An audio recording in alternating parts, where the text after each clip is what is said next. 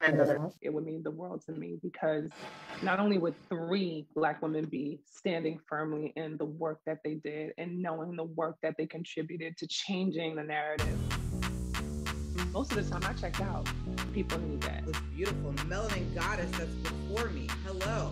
Coming up on another act, I sit down with MJ Rodriguez, who talks about Pose, the possibility of making Emmy history, and why she needs to be a little bit silly every now and again. MJ, I want to go back to the beginning. How did Pose come to you in the first place, and where were you in your career at the time it came to you? So the first time I even heard about Pose was through a breakdown on Telsey and Company's website. And I saw these characters, Candy, Lulu, Electra. I saw all of these characters, Angel. And then I saw Blanca and I saw her description and I was like, oh, I want to be like her. Like, I want to achieve to be like her. I want to embody her. There's a piece of me that is a part of her. I need to do this. It all snowballed after that.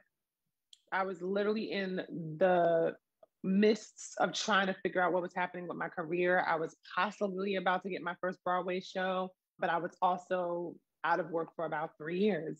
Well, it actually had hit 4 years at that point. And so I was going to give up. And I remember telling my mama, I was like, Mommy, I think I'm about to just find a regular 9-to-5 job and live my little life and try to blend in as much as I can. And hopefully there's protection around.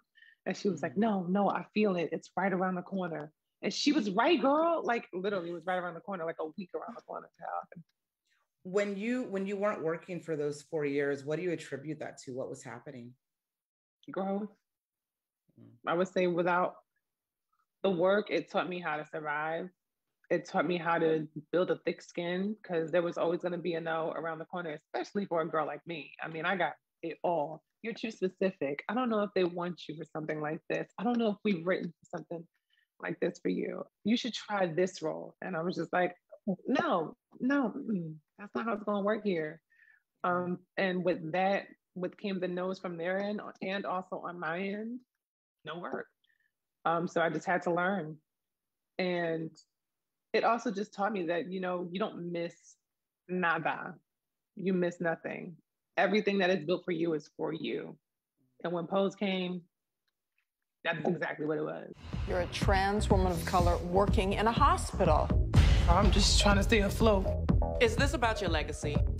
No, it's about our legacy. We've come a long way, I think, from cisgendered actors playing trans characters, but it still feels like there's some more progress that needs to be made.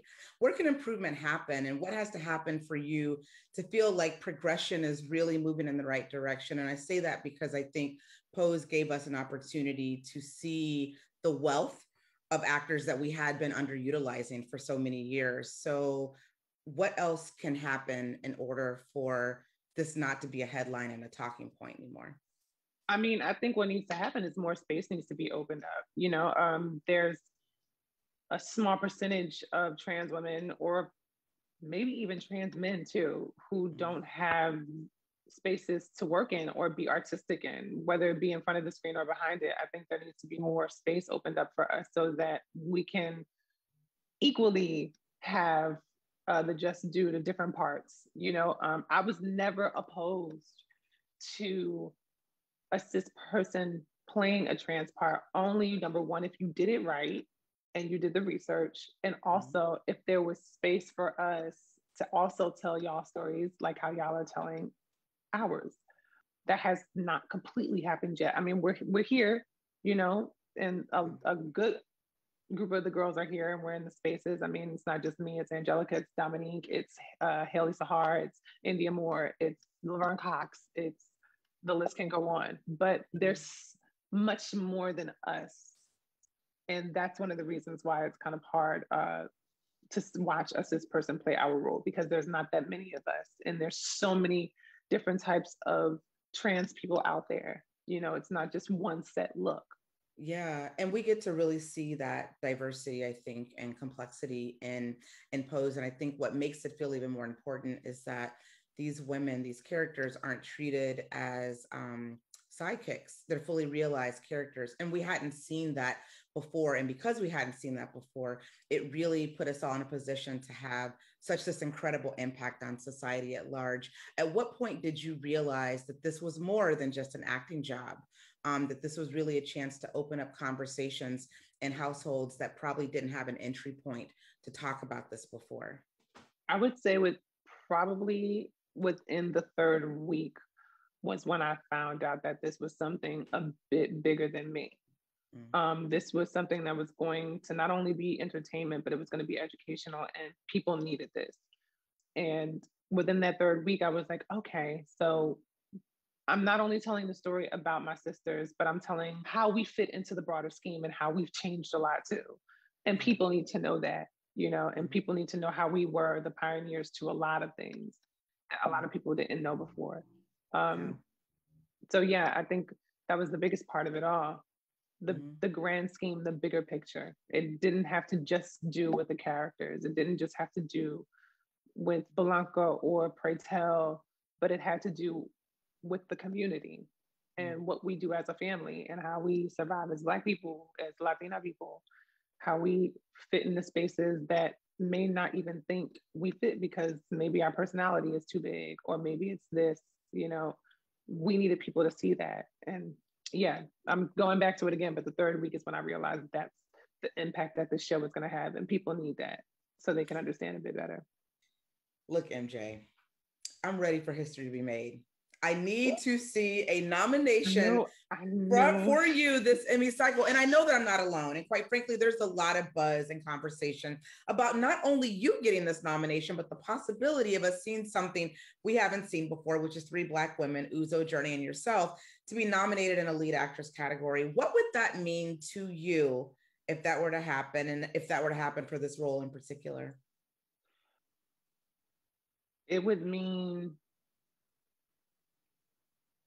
the world, literally. It would mean the world to me, because not only would 3 Black women be standing firmly in the work that they did and knowing the work that they contributed to changing the narrative, but no matter if it's me, Uzo, or anybody going up there, at least I can look at that person and say, I'm glad I'm seeing it. I'm glad I get to be on the end to watch it in a nomination, just seeing it, either one of us, and also to be up there and having something to say and having the space to say it in a space that was never thought before. For me specifically, a lot of people, look at me and they obviously see woman, but when they find out trans, then it changes.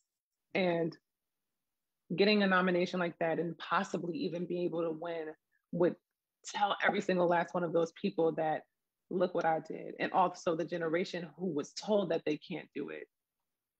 Look what happened. And look at what hard work does. And look at what resilience does. And look at what goodness does. And being persistent in your craft. Like, it would mean a lot to me because it would change the landscape. We've already done it with this show, and it would just be even more historic to just be up there, speaking from my heart, having a little speech.